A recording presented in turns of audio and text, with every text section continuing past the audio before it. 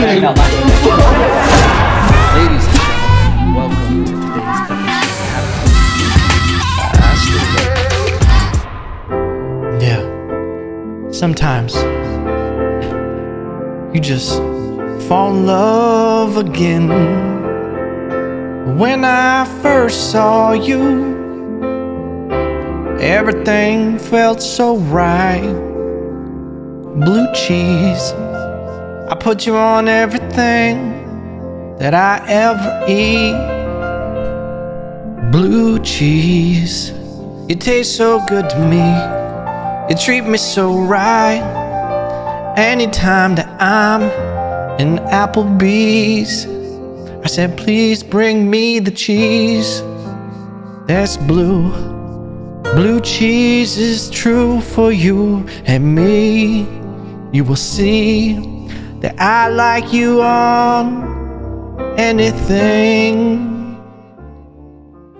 Fuck a beat, I'll go a cappella for some cheese that's blue for you and me. Send me a check, fucking Kraft. Blue cheese, whoever's out there. Don't send me a check, Kraft. You got that nasty ass blue cheese. Send me a check, Big Bob's. What is it, Big Bob's blue cheese? That's what I'm trying to go after. While I'm fucking around with Kraft, fucking bullshit. Kraft. Get that K out of your life. Isn't that how they spell that shit? Kraft. Oh, we're being clever. No, you're not. You're being racist. That's a racist beacon right there, throwing out a K in your Kraft. For what? For what? Was the other Kraft taken? You can't copyright that Kraft. You throw a K in it, you're trying to put up a beacon for hope. You want people to be like, well, if it's between this Kraft and that Kraft, you know what Kraft I want, brother. You know who I voted for, brother. But if you're really looking for the best blue cheese that you can get, it's Big Bob's. Big Bob's, all right? No, Bob's Big Boy. Sorry, Big Bob's. Sorry, Big Bob, but it's Bob's Big Boy, okay? I will drown something, okay? I will recreate a local pool drowning, okay? I'll treat a fucking chicken wing as if it's a little kid, and it's just you're pouring that, and it's like the rapids. That's what it's like. It's like a drowning at Hurricane Harbor. That's what I'm doing with my fucking wings. I'm not trying to have a balance ever, all right? I'm not trying to have a good amount of blue cheese on one buffalo wing, all right? I'm drowning it. I want it to look like the abominable chicken wing when I'm done with it, all right? And I'm being honest with you. I'm being vulnerable. I'm opening up to you. I'm peeling back the onion. You know what I'm saying? I like a lot of blue cheese. I'll put on weird shit too. Give me a pickle, throw some blue cheese on there. All right, listen. If blue cheese is available, I'm getting it. I don't want to meet the psychopath that has an option of blue cheese and just goes, nah, I'm good. Can't be my friend, pal. Can't sit here. That should be the first question on interviews. You sit someone down and be like, all right, so you're in a situation, you got a chicken wing and you have a burger. Which one are you going to use blue cheese on? Trick question, friend. I'm putting it on both, okay? And then if I somehow, like that's the thing, you put it, listen, ranch is okay on pizza crust, everything like that, but always prefer blue cheese, right? Like, what is ranch? I feel like ranch is the adopted stepbrother, foster child of blue cheese. And that's no offense to the drifting children around the world, all right? That's no offense. It is what it is. If you can get that homegrown blue cheese, get it. It comes from the earth. Ranch, it could come from Area 51 for all we know. I can count the dots backwards of where blue cheese comes from, but ranch, that's a whole nother mystery, friend. Okay? Whole nother mystery. We're going to do 30 minutes on blue cheese alone today. All right? Because you know what? I had blue cheese with my dinner last night, dipped my chicken drumsticks in it. Yeah, chicken drumsticks are just big chicken wings. I'm here for it. All right? Dipped my blue cheese in it, had it with my salad. What else did I have? What else? I had some rice. Put a little blue cheese on rice. I don't give a shit. It's fucking the duct tape of the flavor world. You put blue cheese on anything, all right? Shit, I might have a blue cheese snow cone. Gonna make someone throw up listening to this podcast. But I'm just I'm just dynamic like that. Okay. And then went to a lunch today, blue cheese on my food. Okay. They had a spinach wrap for me, had a nice little salad, blue cheese crumbles. That's when you know it's real. When they got those blue cheese crumbles in a separate dressing or a separate little bowl from the dressing.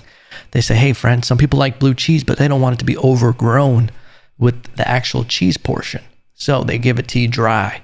I'll take some blue cheese. I'll nibble on it dry. Like a little mouse in the corner. I'm just sitting there nibbling on blue cheese. I don't give a shit. Listen, you can't judge me. Listen, I'm at the I don't give a fuck stage of my life. No fucks to give, friend. No fucks to give. Because it's like, I got my dog. I got my woman. I like taking care of myself. You know, I'm always going to stay in shape. I'm not saying I don't give a fuck, like I'm just going to give up. But when it comes to perception or trying to be cool, I don't care, friend. I'll eat my blue cheese. I'll pack a snack of blue cheese in a duffel bag and just eat dry blue cheese for dinner. I'm about to start taking rocks of blue cheese with me just in my pocket. Loose, crumbled blue cheese just ready to go at any time in my blue jeans. Wear blue jeans, friend, because I support blue cheese. All right? We need to get off this blue cheese shit unless I'm going to get a sponsor out of this. Going to get a sponsor out of it, friend.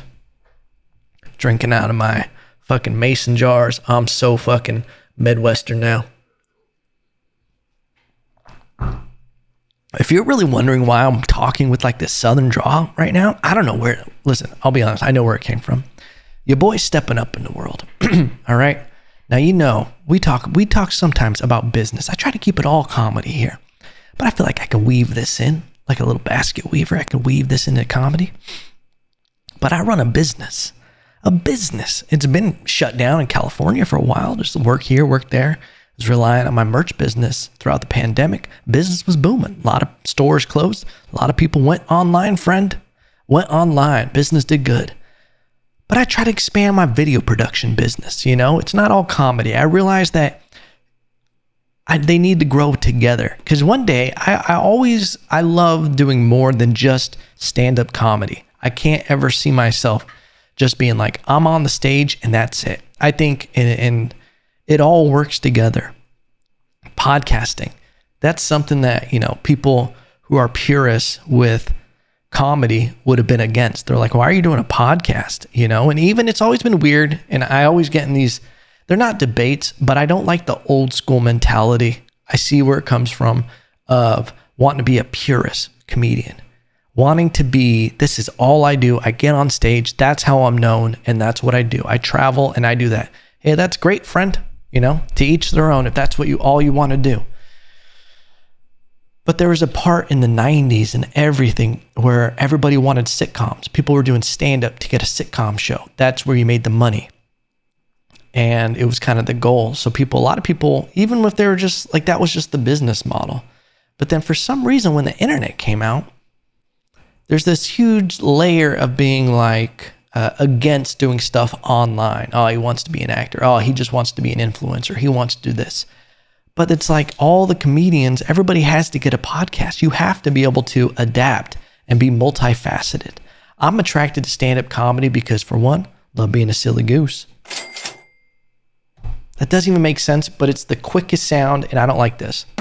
It's too hacky. So was that. That's me on my OnlyFans. Enough diddle-daddle for you. Some of that. That's what I call that kind of comedy. When someone gets on stage and they do the hackiest joke or they do a street joke that I know they didn't write, I just go to like whatever comedian's next to me. And it's representing like, that's a bonk, wink, birds flying around the head style of comedy. I don't fucks with it. But anyway, what attracts me is you now have to be an entrepreneur to do comedy. I love being a silly goose and I love the business side of it. I love having to do more. I love setting everything up. And you gotta like, it's a weird balance of figuring out, okay, how much stage time should I be doing? That's number one. Writing jokes. There's even within that is how much should be on writing and how much should be on stage time, how much you're investing your energy because you're limited. And especially when you're not like a headliner and already have everything established, you have to pick where your energy goes because you also have to make money doing something else. Which it's all worked out well. in the sense of what I've decided to make a business works seamlessly with what I'm trying to build as a career with stand-up and everything like that. It's worked out nicely. But aside from that, business production. I got invited here in Austin, you know, and that's one thing is like, I have to have my business working. I'm a grown-ass man. I got bills. Got to have a real business. So you got to do a lot of networking and everything. And I'll be honest with you. I was living in an area before in Ventura, California. Love it. Love it. Beautiful place, beautiful people. Some of the best people, salt of the earth. Great people in Ventura, California. It's a magical place. But there is a level of business there that I don't understand, okay? Your boy's a hustler in the sense of I'm ready to grind, baby. Okay? I like being motivated. I like working hard. I like making things happen, growing, everything. And I ran into a blockade there in the sense of a lot of the businesses didn't make sense. And it's fine. To each their own. It was a sleepy beach town that was in this is my 10-year prediction. Ventura is going to get eclipsed by Oxnard in the next 10 years because Oxnard is expanding so much and so much industrial building and businesses are coming to it because they're willing to grow. They want to become a big commerce. Ventura has other plans. They want to keep it small town. They want to do this. They want to do that. They want to do business with their neighbor. And it's great. It's a beautiful thing, but it's hard to exist in that world and be profitable, especially from a young business person. There's not a lot of room to flourish. And that's what me and my fiance kind of ran into is while we were living in a great place and had a dope view of the ocean, we were like, we're never going to be able to buy around here. We love the weather, the people, but it's like, we're not going to be able to afford anything on this street that we like. And this is kind of what we like of this area is the view and where we're at, but we can't afford this. There was like $1.2 million houses next to me that were like small houses that were like 1.2 million for like a 3-bedroom house that was built in 1940. And it's like, okay, yeah, that 1.2, do you know how much a mortgage is going to be on that? But because of that, we had to leave in the sense of like, well, let's go to where there's opportunity and growth and let's try to be oil tycoons, you know? So we headed out west or the opposite of west. Anyway, keep up. Never explain my soundboard to you. But one thing that I ran into in Ventura that was weird for business is there wasn't a lot of young businesses. And not only that, there's not a lot of opportunity to make money there. So there's not a lot of profitability to where you can afford stuff. And the weird thing about Ventura to me that always was interesting was there was like vacuum repair shops on Main Street. We're talking about prime real estate to where if a business did want to move in, you would be paying like a $3,500 mortgage a rent on your business front. I'm like, how many fucking people are getting their vacuums fixed? There was a doll dress shop repair. How many fucking people are playing with dresses to where they're ripping them enough to be like, yo, you know what this industry needs, this city? A doll dress repair shop. Businesses are booming. Yeah, we get about 3 orders a year. Like, how much are you charging to be able to sustain this business? Which brings me to my conspiracy is that behind these businesses in Ventura, it's either that they're so grandfathered in with how much money, what they paid for when they owned that spot back in the 1800s. They're like, I spend $2.75 a month on my mortgage. You know, maybe that's the case. Or it's all a front. It's all a front for the mob, the mafia, gangs, I don't know, the government, aliens, Russia, China. Take your pick. Pick your poison, friend. But none of it would make sense. And then when there would be like young people moving in the houses, like one friend who was moving into a house and I remember talking to him and I was like, man, that's awesome. How'd you get that place? He's like, oh, my grandparents gave it to me. Oh, all right, well, that's a completely different world than I'm living in. That's like always the thing is when some people, and this is why I try to stay out of a lot of things when it starts talking about economical hierarchies and social hierarchies, where people came from. And people have the idea of like, hey, pull yourself up by your bootstraps kind of mentality, or the opposite when people are like, not the opposite of that, but when people are like, hey, look, just get a job. Don't be a criminal. Get a job. Look, and I'm like, dude, you don't even live in the real world. Whenever people start having certain opinions, and I'm like, hey, I know you're either a trust fund baby or you were given this and given that. You're not playing the same game as the real world we're playing. It's all about what percentage of the population is playing this hustle that we're all in reality living in. You're over here playing with a fucking fake Monopoly board. All right. Your opinion don't count in the real world. Bars. Anyway, ladies and gentlemen, all of that said, what are we at? I don't want to run too much about this. Fucking blue cheese took up too much time in the beginning, but I'll never apologize for that. Okay.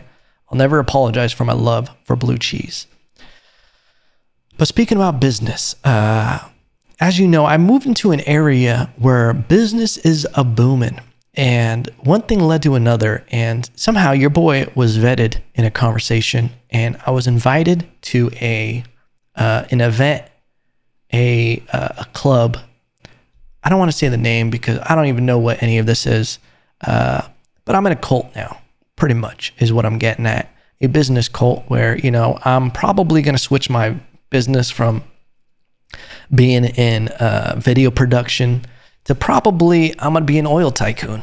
You know, I'm going now that I'm in Texas, full Republican. And listen, ladies, if you're thinking about getting abortions, don't talk to me about it, because I'm looking for money, okay? And I'm looking to churn people in. I'm just kidding, ladies and gentlemen. Let that be.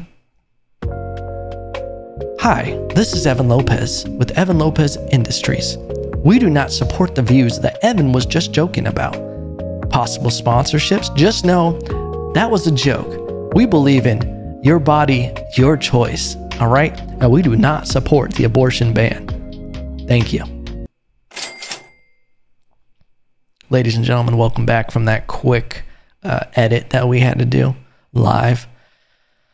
But I had the opportunity to be in the room with these, apparently, and I'm glad I learned this after, but a lot of them were billionaires and shit and had some deep pockets and roots in Texas. And it's definitely an interesting thing. It taught me a lot about even just brief encounters about life and social development, and just how much relationships play into success in things. And it was definitely eye-opening, and it was interesting. I thought it was fun. I went to this beautiful place with a view of like a 360-degree view of the entire downtown Austin area. You could see Lady Bird Lake. You could see all the giant skyscrapers, buildings, the view of everything. It was insanity. Apparently the Secretary of Defense was like in one of the other rooms or something. There was like armed guards everywhere. It was just an insane opportunity. And so basically, if I stop doing the podcast and I just start talking about oil and you see me kind of disappear and have a ranch somewhere, don't say hi, okay? Don't bring up anything from my past life, because I'm now in the oil game and I'm trying to keep a low profile, okay? I want to just walk around places with a cowboy hat and a belt buckle. Just live my life, okay? Just be hush-hush in the back, paying for vaccines and everything. I'm going completely the other direction in my life. It's just, that seems like a more fun life, all right? I just want to eat really good steak and just play that game, okay? I want to bump shoulders with governors and everything like that. Basically, House of Cards without all the scandals, okay? I just want to look at the camera and make weird eye contact, and just be one of those people, an oil tycoon, a bigwig, you know? One thing that was beautiful about it is, and this is the big lesson that I took away from it, is I was talking to this one guy, and I opened up because I had to speak and everything, because I was like my first time at this thing. And since I'm a comedian, I was like, I got to make some funny things. I have to stand out, and I have to say something. I literally opened up with, I don't want you guys to hate me. And they're like, why? Do you work for the IRS? And I was like, ha ha ha. All right, Bob. And dude, yeah, I don't even want to get into that. But anyway, I told them, I was like, I am from California, but just know. And they were like, oh man. And then some people were like, well, now you're here now, and that's what matters. I was like, I could have cried, because you don't know what it feels like sometimes. I'm still driving around with California plates, and the judgment that you get, just the anxiety that you're driving around with California plates. I have to drive twice as good as everybody else around me. That's how I feel, because I'm sticking out, because people are looking for any opportunity to judge my driving. If I'm going too slow, if I'm going too fast, if I'm not using my turn signals, if I'm fucking up anything, I can't just be like, oh, another person that, you know, messed up driving. No, I have to be perfect. It's stressful. But to be welcomed, it was very welcoming. They were like, oh, it's all good. Welcome to Texas. You know, dude, I love hearing that. And I can't wait till I'm here long enough to be allowed to wear a Lone Star on my cowboy hat and be able to welcome people to Texas. Because they welcome you like a weary traveler that, you know, is here now, seeking liberty. And that's what I said. I said, not here to try to California, Texas. Matter of fact, I'd appreciate it if we could try to Texas, California a little bit. And then they were like, yeah. And then I was like, because I'll be honest, the barbecue out there, subpar compared to here. And they started laughing. I was like, all right, I got him. I said, just moved here seeking a life of liberty. All right. That's becoming a foreign thing in California. And they love that. Whew. Listen, you gotta know your audience. That's a tip for anybody trying to make it in the business world. You gotta know your audience, and you gotta know what they want to hear. Okay? You gotta put your balls on the table. You too, ladies. Pansexual friends, whatever you are. Put those pansexual balls right on the table. And you got them like, you can't tuck them. The last thing you want to do is be mild about it and just be like, hey, I'm from California, but just so you know, I'm just here to enjoy. Now you got to own that shit. You got to say, hey, listen, I was born in the wrong place. Okay? I'm just kidding. Kind of.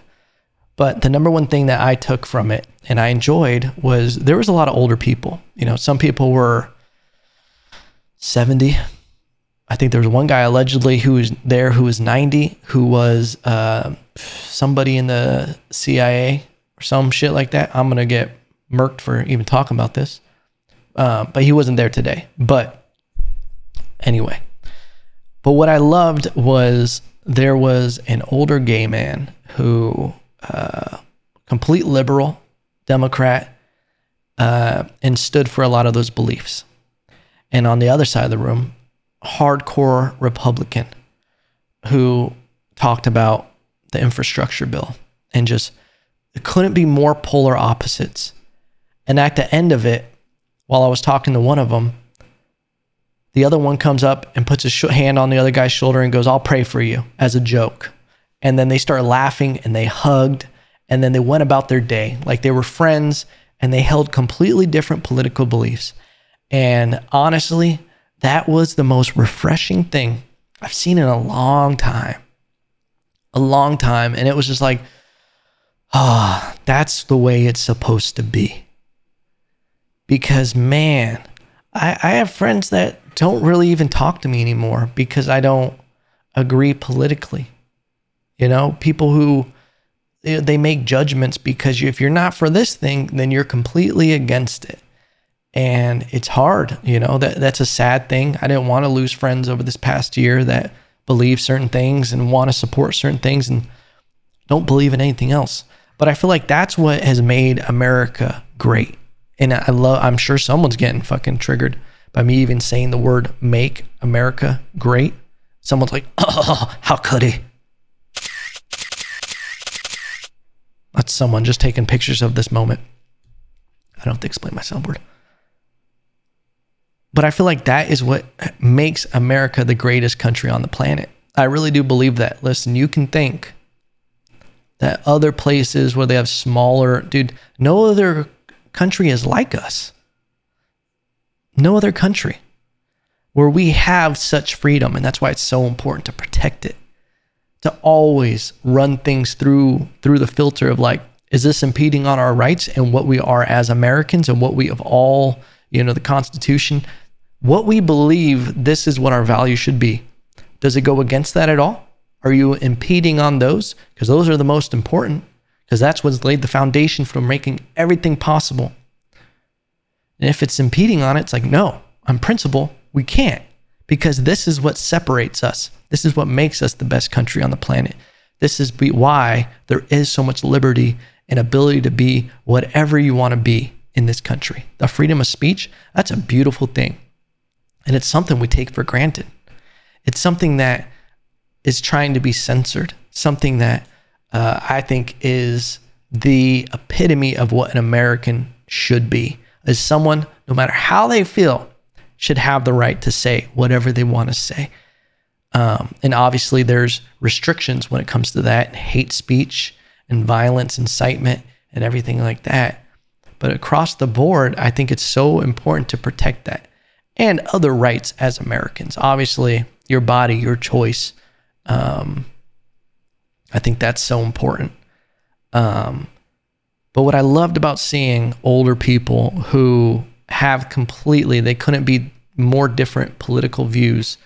At the end of the day, they realize we might not agree on this small facet. And politics has been so, everything's been politicized to where it now feels like politics have taken over everything. So it's such an important thing, but it's such a small facet of what a relationship should be. There's plenty of stuff that I probably don't agree with some of my best friends.